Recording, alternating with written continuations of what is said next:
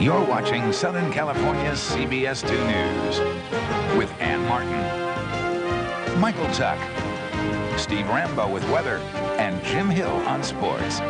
CBS 2 News. More balance, more special assignments, more to come. And now a closer look at an Oscar-nominated actress who showed her courage before the cameras today, not for a movie role, but for a 10-year-long, real-life, painful struggle that's finally over. Sally Kirkland told the world she had her breast implants removed. Sally Kirkland loved the cameras. She posed willingly in slinky gowns, showing off the curves that were part of her sexy image. Curves she bought. First with breast implants 10 years ago, and then with bigger ones a few years later. You're going to be bandaged like just from here to here. But complications and years of pain brought her to Century City Hospital yesterday to have her implants removed. That's a long time to be struggling with yourself, whether or not to do what I'm doing now. She says she got the implants to look like Marilyn Monroe. She took them out to live pain-free. Dr. Randal Haworth first removed the implants, then the scar tissue, and then reconstructed her deformed breasts. When you get you down to the recovery room, we'll give you some pain medication. The scar tissue that sort of enveloped the left breast implant was the densest I've ever seen. It took us about 2 hours alone just to get that away from the surrounding tissue.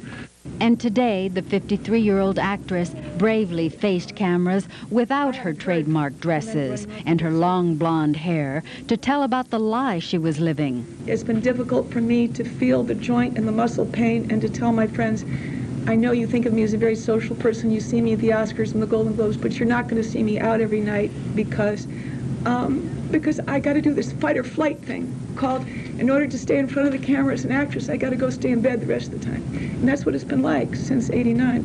She and her doctor admitted most women who have breast implants don't have the complications she had, complications that were crippling.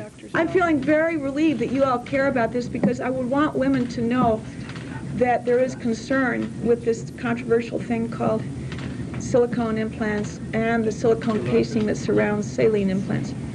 I feel great because I feel like I've been in denial for many years at speaking out what I know to be true.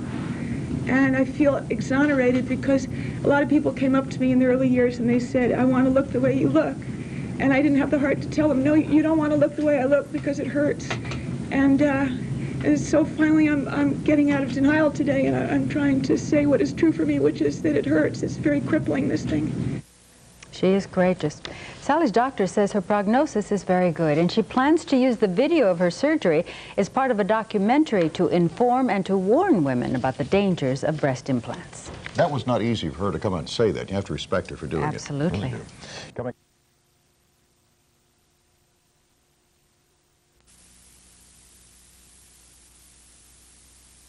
From NBC4, the station working for you, Kent Shocknick, Kathy Vara, Christopher Nance AccuWeather, and Paul Johnson Metro Traffic. This is Today in L.A.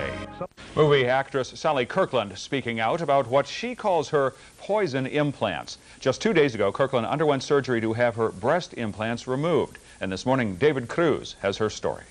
Millions have known multi-award-winning actress Sally Kirkland for her work on screen portraying the lives of others. But what her fans didn't know was the story of her own pain and suffering after breast implants led to years of illness, disease, and doctors feared might even cost her life.